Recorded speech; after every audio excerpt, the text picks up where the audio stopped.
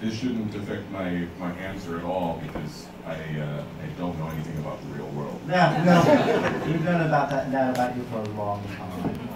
All right, Patrick, actually, tell us the circumstances in which you originally met John Roderick.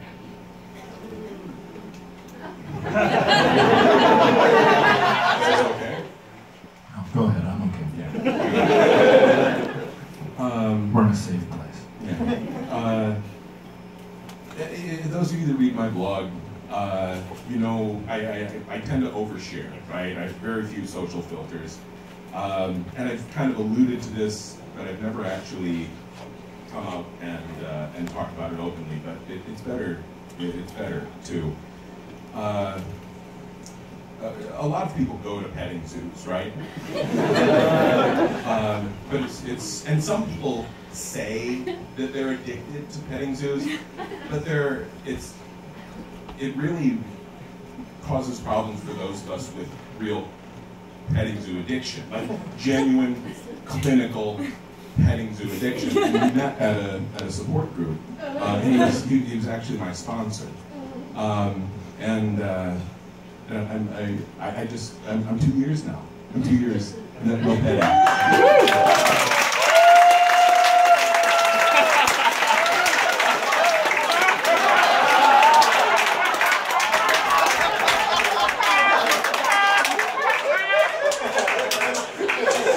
I have 15 years today.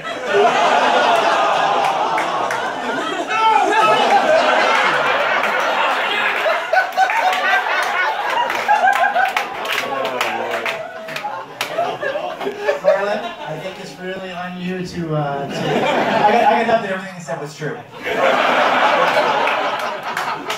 Just sometimes you need a man, and you feel so close, and there's things you can share and things you can't share, and then you just, their hair is real wiry, like a happy goat. And then that man supports you in a way you never expected or understood. I was always a petter, but then I became a petty. Yes. And as you saw just now, I both pet and am petted. My name's John. And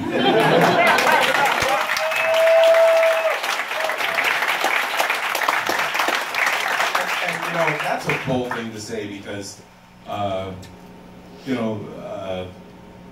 topping from the bottom is hard, but it's nothing compared to a petter who likes to get pet.